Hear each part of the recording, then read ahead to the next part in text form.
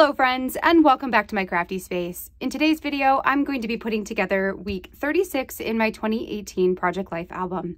I am using primarily the September Stories by the Month kit from Ali Edwards that was released back in 2018 in physical form.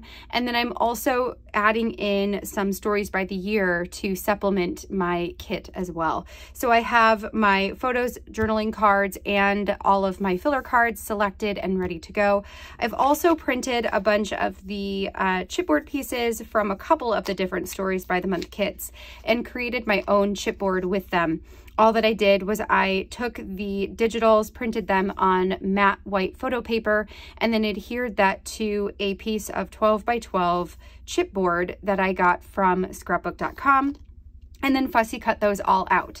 So that's what this container is full of. And then I also have a couple of my older Stories by the Month stamp sets from September as well.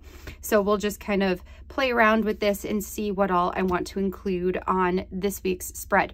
So let's go ahead, jump in. I'm going to put you on fast forward and get my spread set out here on the table, and then we'll get to work with embellishing, stamping, and the like. Once I have the spread done, we'll slow back down and finish out our video for today. So let's go ahead and jump right in.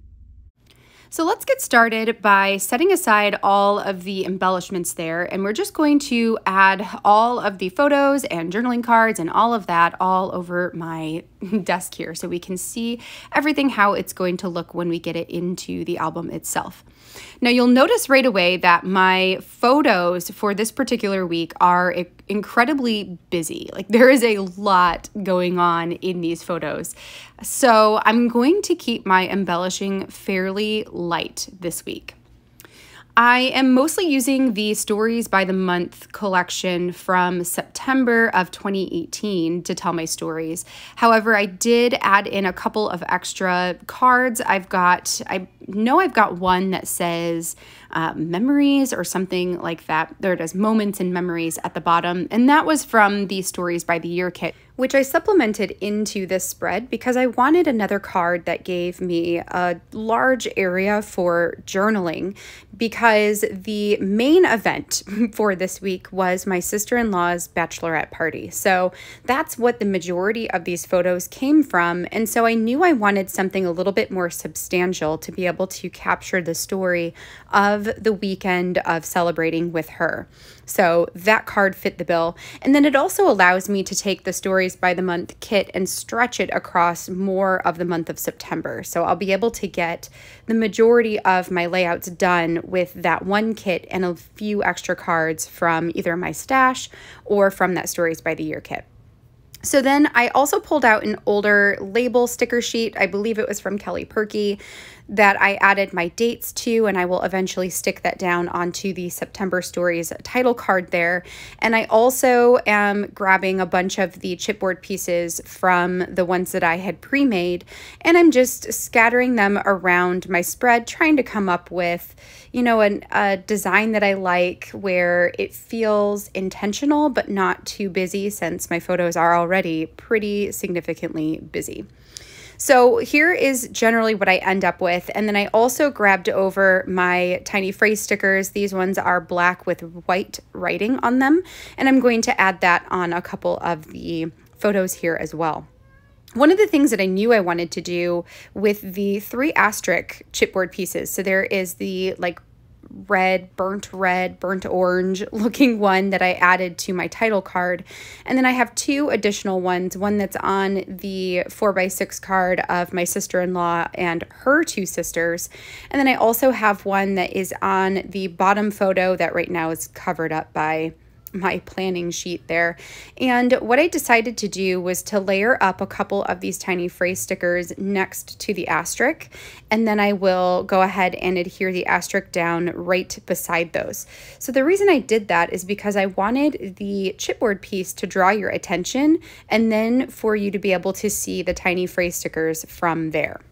In addition to adding the tiny phrase stickers onto the photos themselves, I'm also going to add them onto this chipboard piece right here that I'm placing down. I like the color variation on that piece, but I felt like it was just a little bit bare, and it gave me a really nice canvas for adding some additional phrase stickers to and dressing it up just a little bit more, also muting down all of those colors by adding the black and white on top. So for the most part, that is what I'm doing for my embellishing this time. I'm also going to add a couple of the tiny phrase stickers, I believe, on top of the photos. Don't quote me on that. We'll see when we get to that part because I can't remember at this point. For my photos this week, like I said, a majority of these came from my sister-in-law's bachelorette party. We started off the weekend by going to a painting class from a company called Painting with a Twist, which allows you to bring in wine with you and that sort of thing. So we went and painted this like tree that was blowing in the wind together with all of the girls, and it was a really great time. And then the rest of the time, or the rest of the photos here, came from the Renaissance Festival. So that's what we did the next day. Here in Michigan in the month of September, there's always, well, really, it's, I believe, like August and September. There is a big festival that happens near where we all live called the Renaissance Festival, where you dress up and they have activities and shows and like all kinds of really fun stuff. I'm actually really looking forward to going back to this festival when, you know, things are okay for us to do so. Maybe this year, and if not this year, then next year for sure. So that's where most of those photos in the middle come from. And then at the end of the spread, I've got a picture of my husband and our neighbor who did a race through our local zoo, and then a picture of the guys with the kids on their shoulders. All right, friends, that completes my spread for this week. I love the way that this one came together, especially the way I was able to pair some of these chipboard pieces with the tiny phrase stickers. I love how that clustered up and gave me some space to add a little bit more interest and a little bit more context, kinda, sort of, to my spread for this week. I hope that you enjoyed seeing how this spread came together, and I hope that it inspires you to pull out some of your unfinished projects and see if there's something that you can do to move them one step closer to being finished. I know for me, sometimes it's just taking that first step is the hardest part. So let this be an encouragement to you that it can totally be done. All right, friends, I will be back again next week with another spread in this 2018 Project Life album.